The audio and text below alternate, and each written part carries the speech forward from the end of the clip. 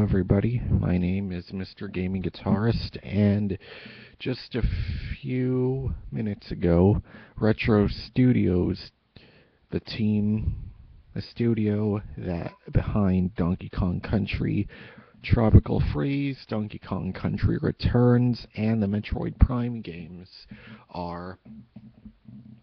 they are teasing that they will be showing something during E3. And I hope to God it's Metroid, because it will give me a reason to turn that Wii U of mine on again. Because I haven't even turned it on at all this year, if you can believe that. So yes, I mean, it's been so long since the last Metroid game, Metroid Other M, and that game was a fucking piece of shit. So I want the Metroid series. I'm saying this as if no, it's not. We don't know. We have no idea what this game will be, but I'm hoping to God it's a new Metroid game. I just need it. We need it. We need Metroid back in our lives very badly, and I really, really, really, really, really, really, really hope it's Metroid.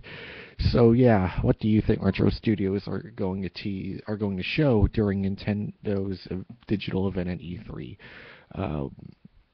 Is it going to be a new fucking Metroid? That's what I really want.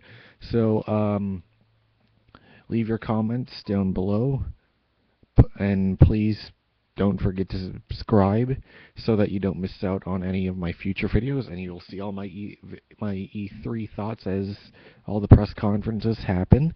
And you can also watch me over on Hitbox, and you can support me over on Patreon. I would appreciate it if you did.